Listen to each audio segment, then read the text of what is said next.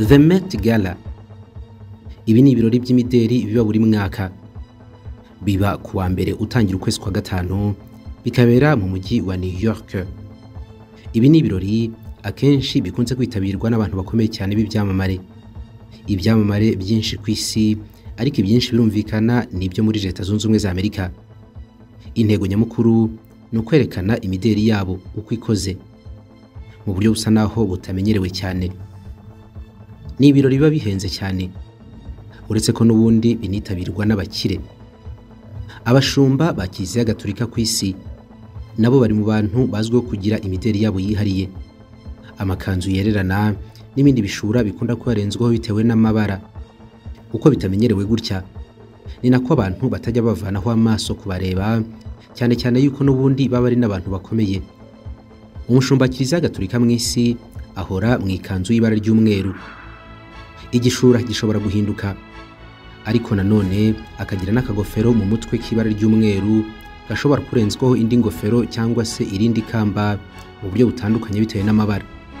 Mu birori bya Met Gala byabaye mu bihumbi 2016 hari umwihariko. Intero kwari ukwambara imideri ishingiye ku bupapa. Bagaragazaga uburyo abapapa batandukanye nabo bajya baberwa no kwambara imyenda runaka y'ibiciro bihambaye kandi bakarimba. Mu nkuru yacu kuri uyu munsi tugiye kugaruka ku mideri itangaje cyane yagiye igaragara yambawe na bamwe mu bapapa, igatuma benshi mu isi bacika ururondogoro, batekereza neza imyambaro y'igitangaza cyangwa se imikufi n'ingofero n'amarineti bishobora kwambarwa n'abapapa. Ikaze kuri Gentil Judeo Official. Muri iki kiganiro turi kumwe n'ivuriro Inshuti y'Ubuzima. Aba bavurisha ibimera n'umwihariko wabo. Bafite ubuhanga mu kuvura indwara z'imyororokere, indwara z'ubuhumekero, indwara zifata inyama zo mu nda, bakavura imitsi hamwe n'uruhu. Bashobora kugukorera massage igamije ubuvuzi, bakagorora imitsi n'ubundi buvuzi. Uramutse ukeneye ubuki, amavuta y'inka cyangwa se amavuta ya elayo, kubera ko ibintu byo bikoreshwa mu buvuzi, bahita babikuzanira aho uri hose. Ni nk'ako kanya. Nimero yabo ni 0788 45 0245, cyangwa ukabandikira ku Inshuti y'Ubuzima @gmail.com.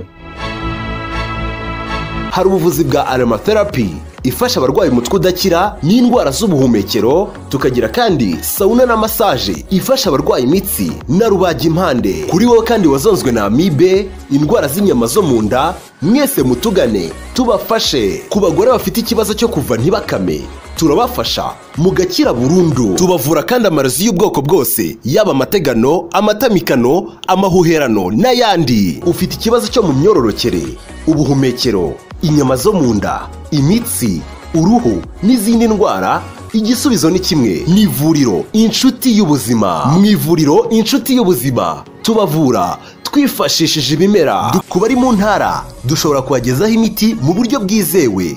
Duhamagare kuri telefone 0788 45 02 45. Ushobora no kutwandikira kuri WhatsApp kuri iyi nimero. Waduhamagara kandi kuri 0738 50 61 94. Hitamo kurengera ubuzima bwawe, ugana ivuriro Inshuti y'Ubuzima.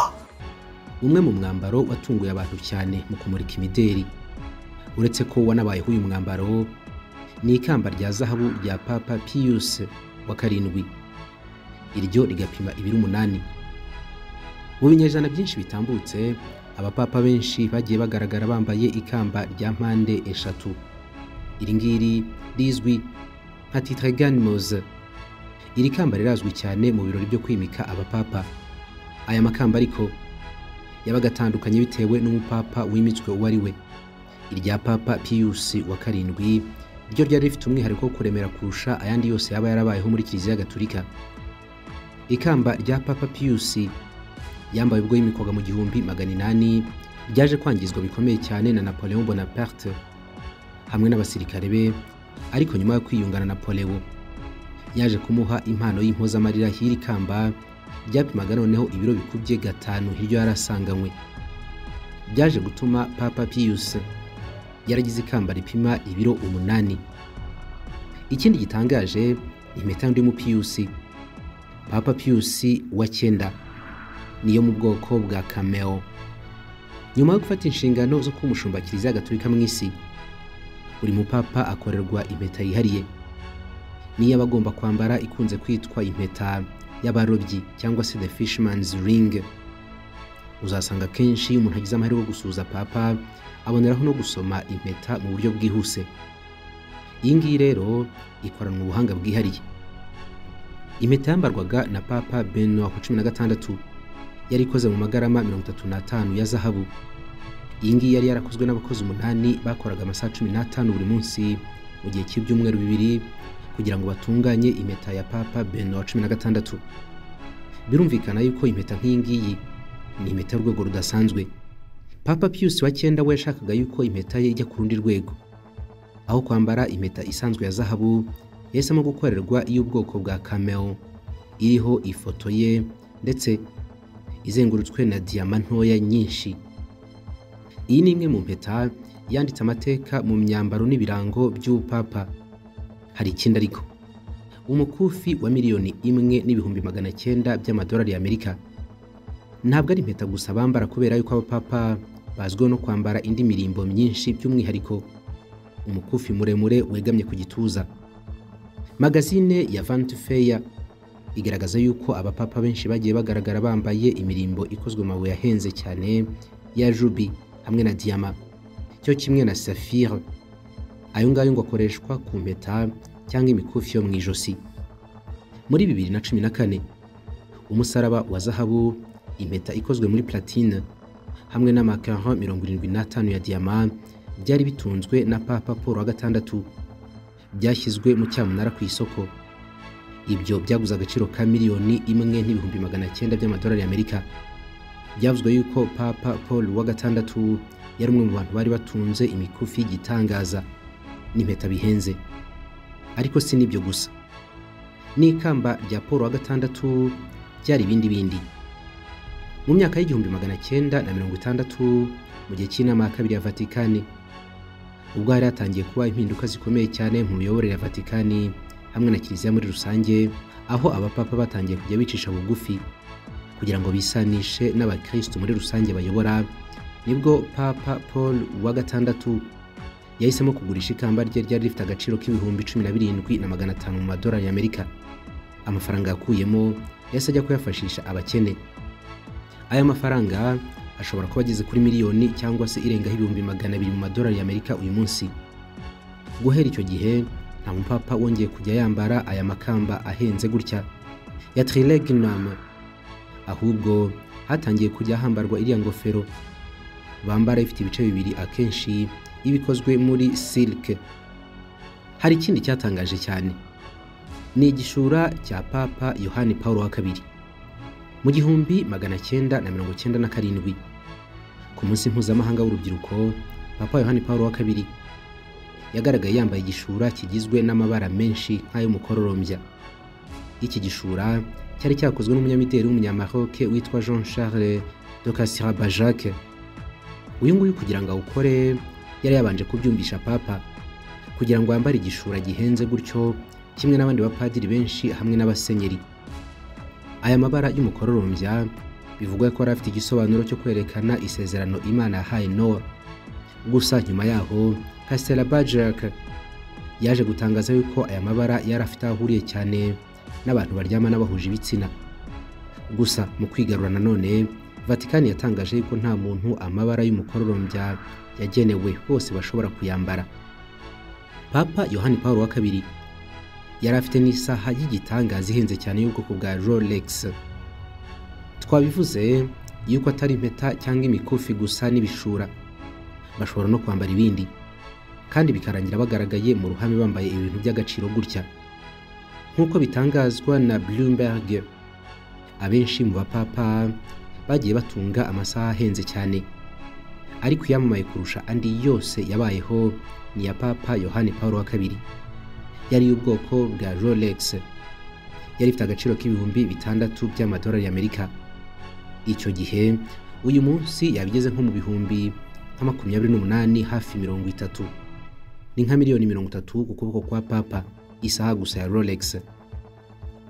Papa Yohani Paulo wa kabiri hamwe na Benoit XVI uherutse kwitaba Imana bose bigeze kugaragara bambaye lunettes z'abastar za fumée zirinda amaso urumuri.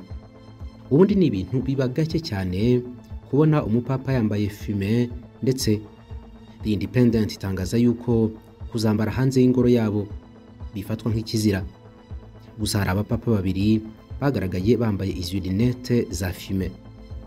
Mu 1999 umuhanzi Bono wo mu itsinda rya YouTube yahaye impano y'amadarubindi yo kuzuba Papa Yohani Paulo wa kabiri. Icyo gihe nawe yaramuhaye ishapure.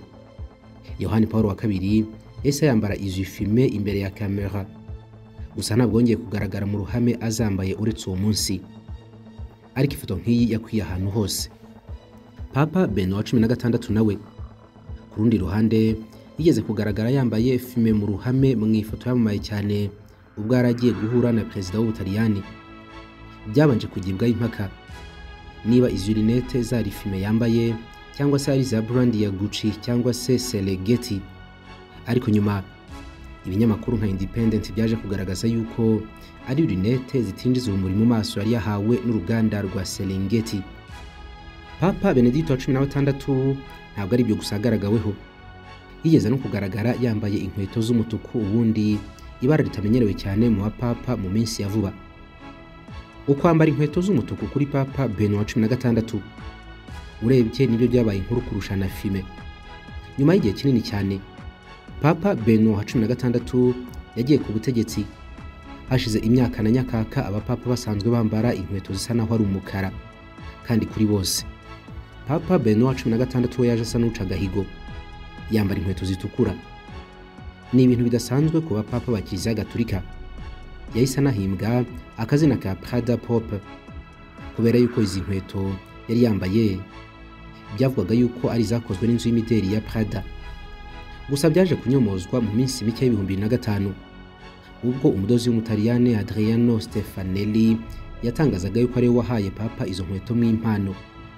Kubera izi nkweto ibinyamakuru byinshi byatangiye kwita Papa Benoit XVI ko ari umunyamideli kurusha abandi bose mu babayeho bihaye Imana ku isi. Hari n'igishushanyo gihenze cyane cya Papa Benoit wa 16. Tumaze kubivuga yuko izi nkweto zakuruye abantu benshi mu kwita kuri Papa Benoit XVI, bigatuma abantu banatekereza yuko ari umupapa wakoreshaga amafaranga menshi mu bijyanye n'imyambaro kandi akaba umunyamideli koko. Papa Benoit wa 16 ntabwo yigeze agarukira ahangaha kubera yuko yakomeje no kuba mu bishura bihenze cyane bizwi ku izina rya Claux. Benoit yagiye avugaho kwambara ibintu bihenze cyane, ibintu yakunze no gukora n'ubundi no mu gihe yari umukardinal. Mu bihumbi 2011 bivugwa yuko Vatican yishyuye ibihumbi 30 by'amadolari y'Amerika bagura imyambaro y'abakardinali bashya bari bagiye gushyirwaho. Facture ingana gutyo yemejwe na Papa Benoit wa 16. Usa n'utandukanye na bose nanone, ariko imyenda ye nayo ikibazwaho cyane ni Papa Fracis uyobora Kiliziya Gatolika uyu munsi. Asa naho atandukanye cyane n'uwamubanjirije Benoit XVI. Papa Fracis we yagiye akenshi agaragara mu mwambaro ucishije bugufi cyane kuva yakwicara mu ntebe isumba izindi muri Vatican mu bihumbi 2013. Ubwa mbere agaragara mu ruhame nyuma yo kuba Papa, Fracis ntabwo yigeze yambara ibishura bihenze cyane cyangwa umusaraba ukozwe mu mazahabu, diamant n'ibindi. Yiyambariraga imikufi ikozwe mu bikoresho bisanzwe cyane n'ibishura bikozwe mu bwoya, kongeraho umusaraba w'igiti aho kuba izahabu. Agaciro kose Papa Fracis yambaraga ntabwo kari kazwi neza, ariko ngo ari imyambaro idahenze na gato ku buryo bitashoboraga no kuba kimwe cy'icumi cy'imyambaro cyangwa cy'agaciro k'imyambaro Benoit XVI yambaraga. Nubwo imyambaro kenshi ibicishije bugufi, ibinyamakuru byinshi byemeza ko Papa Fracis aberwa kurusha abandi bose bamubanjirije. Mu bihumbi 2013 yanagizwe umugabo waberewe kurusha abandi bose n'ikinyamakuru cyitwa Esquire. Iyi myambarire iciye bugufi cyane ngo yaranze uyu mupapa Fracis, ayikoresha nk'ikimenyetso cyo kwerekana yuko yisanishije n'abakene. Nyir'ubutungane Papa Fracis amaze kumenyerwaho gukora ibitandukanye n'abandi bapapa bamubanjirije. Kuva yajya ku ntebe y'ubushumba mu 2013 yagiye agaragaza kwicisha bugufi bikomeye, nkaho yagaragaye asa n'ubangamiwe n'abantu bamuhaga icyubahiro bamusoma ku biganza. Yagaragaye kandi yanga kugendera mu modoka idatoborwa n'amasasu, gutabariza abaryamana bahuje ibitsina, kongeraho ibindi byinshi byamutandukanyije n'abandi bantu bamubanjirije bayoboye Kiliziya Gatolika. Uku kwitandukanya n'abandi ntabwo bigaragarira gusa ku bikorwa no ku myambarire, ahubwo biramugaragaza. Papa Fracis atandukanye cyane n'uko abandi bapapa bagiye bambara mu myaka itandukanye. Akunda gukoresha amabara atandukanye y'ibishura yambara nk'ikimenyetso cyo gutanga ubutumwa runaka cyangwa mu kwerekana ibyo yizera hamwe n'umugambi we kuri Kiliziya. Igihe kinini Papa Fracis akunze kugaragara mu ikanzu y'umweru y'igitambaro cy'ubwoya. Iyi ngiyi ikagaragaza kwicisha bugufi. Abikora kenshi iyo ari gusuhuza abantu, iyo ahuye n'abayobozi bakomeye. Mu by'ukuri iyi kanzu y'umweru niwo mwambaro asanzwe yambara iyo atagiye gusoma misa. Uyu mwambaro w'umweru wa Papa ukunze kuba ugizwe n'ikanzu ndende y'umweru, kasoke, igitambaro kirekire azirika mu nda, Fracis, akagofero k'umweru aba yambaye mu mutwe, zusheto, hamwe n'igishura kigufi nacyo cy'umweru kizenguruka ku bitugu bakita Allegrina. Imyenda Papa yambara ijya kumera neza n'iy'abandi bakardinale baba bamwungirije cyangwa se abasenyeri bari munsi ye cyane. Uretse yuko wenda imyenda ya Papa nyine iba ari umweru, naho ubundi mu bijyanye n'indodo n'ibitambaro n'agaciro yewe ni kimwe n'iy'abakardinali, kimwe n'abasenyeri. Tugiye kugaruka ku bisobanuro by'amabara umupapa ashobora kwambara. Duhere nyine kuri Papa Fracis wa Kiliziya Gatolika. Ubu ngubu muzabona kenshi abapapa bashobora kwambara ibishura mu mabara atandukanye, ingofero n'ibindi. Byose bigiye bifite ikintu bisobanuye. Ikanzu y'umweru cyangwa se igishura cy'umweru cyambarwa kubera yuko Bibiliya iwugaragaza nk'ibara ry'abamarayika, ndetse n'amakanzu Yezu yambaraga bivugwa yuko ngo yari umweru. Iri bara nanone rikunze kugaragaza umuntu nk'umwere, innocent cyangwa innocent, umuziranenge, cyangwa se nanone bikagaragaza ubumana, divinite. Uyu mwambaro w'umweru n'uw'ubupapa guhera mu myaka ya kera utarahindutse. Nibura uhere mu kinyejana cya 13 ndetse guhera mu kinyejana cya 18 ukorwa n'umuryango umwe w'abadozi badahinduka. Uyu mwambaro w'umweru ku bapapa ariko nubwo wari umweru ahantu hose, buri mupapa agenda agira akantu kihariye ashobora kongeraho. Ugereranyije nk'umwambaro wa Papa Fracis hamwe n'umwambaro w'umweru cyangwa ikanzu y'umweru ya Papa Yohani Paul wa II, nabyo biratandukanye.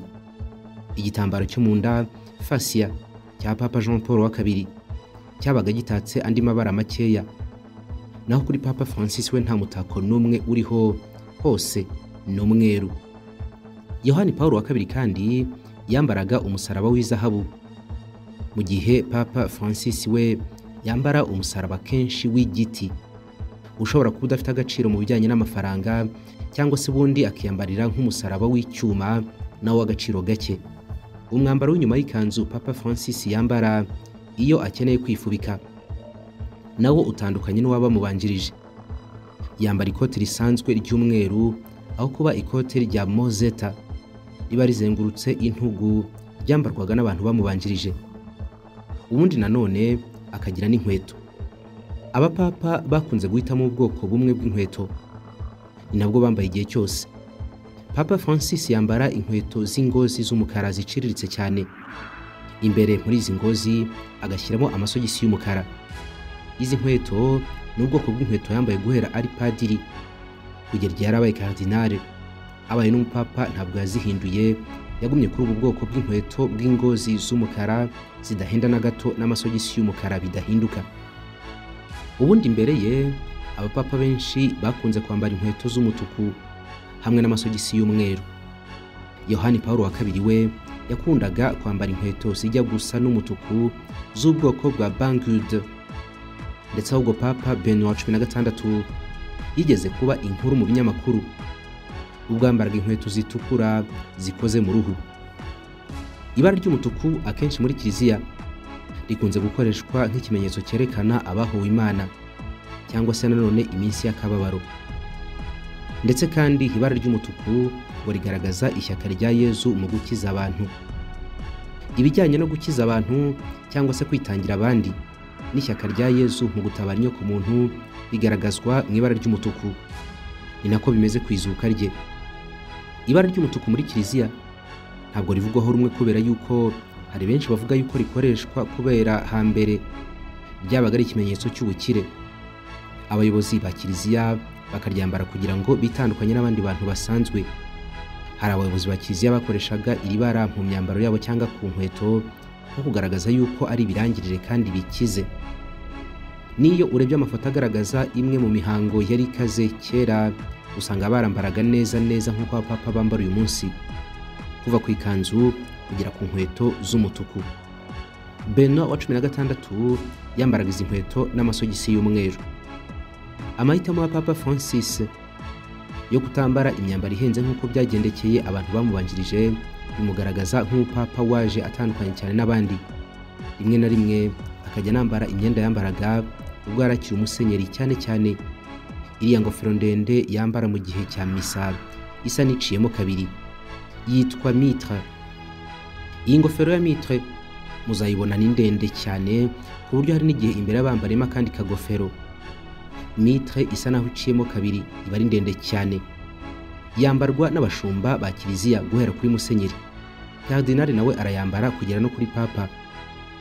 Ni ingofero imaze imyaka irenga ibihumbi ikoreshwa muri kiliziya.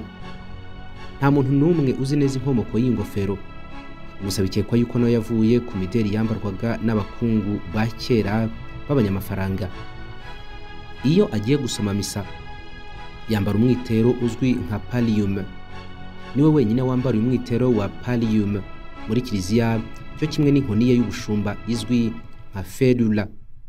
Byose ni ibimenyetso byo kwerekana yuko Yezu Kristo ari umushumba mwiza wa kiliziya. Iyo agiye gusoma misa kandi kuri ya kanzu y'umweru asanzwe yambara, papa arenzaho ikindi gishura kizwi nka chasuble. Iki gishura cya chasuble gifite ibara ry'umweru hamwe n'irindi rikeya rya zahabu, nicyo Papa Fracis akunda kwiyambarira akajya gusoma misa imbere nka papa. Kwambara iki gishura mu misa ye ya mbere cyari ikimenyetso gikomeye cyane kubera yuko abenshi mu bapapa mubanjirije muri misa zabo za mbere babaga bambaye andi mabara asa na zahabu, ubundi yagenewe iminsi mikuru, urugero nka Noheli cyangwa se Pasika. Iki gishura cya chasuble kandi ku bapapa babanje ngo cyabaga gihenda cyane. Iyi chasuble y'umweru kuri Papa Fracis niyo mahitamo ye ya mbere.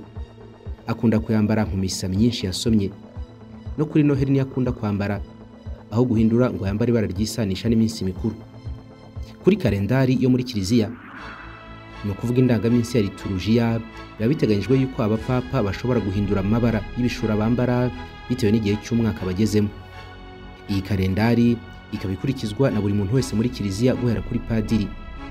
Nko mu bihe byo kwibabaza cyane no kwihana nka diventi hamwe n'igisibo, hambarwa igishura gifite ibara rya mauve. Mu kinyarwanda ubanza ryo bita umuyugubwe mauve. Mu bihe bisanzwe by'umwaka ubwo abapapa bambara icyatsi kibisi, ni nacyo gihe kinini cyane ku ndangaminsi ya kiliziya. Noneho mu bihe by'iminsi mikuru nka Pasika hamwe na Noheli bakambara amabara y'umweru na zahabu. Mu bihe bikomeye nk'urupfu abapapa bambara ibishura bya chasuble bifite ibara ry'umutuku, ndetse ibi ngibi ni nabyo bari bambaye ubwo basomaga misa yo gusezera ku murambo wa Papa Benoit XVI uherutse gutabaruka. Papa Fracis mu busanzwe nawe yubahiriza kalendari ya liturujia igena amabara y'ibishura abapapa bashobora kwambara bitewe n'igihe, ariko nanone umunsi umwe yigeze kwambara ibara ry'umugubwe, ni ukuvuga mauve, ubundi rigaragaza ibihe bikomeye cyane. Aryambara mu bihe bisanzwe. Ibi ngibi yabikoze ubwo yasuraga inkambi y'impunzi iherereye mu kirwa cya Lampedusa mu Butaliyani. Ni impunzi zibayeho mu bihe by'amage cyane kandi zanahageze nyuma y'urugendo rurerure rwo kugerageza kujya mu Burayi, ariko bakazitirwa n'imiterere y'inyanja. hamwe n'abasirikare b'ubumwe bw'Uburayi bakarundwa ahantu hamwe. Ubwo yari ari gusoma misa kuri aritari bakoze mu bisigazwa by'imbaho byari byakuwe mu mato y'izi mpunzi, yatanze inyigisho ikomeye cyane.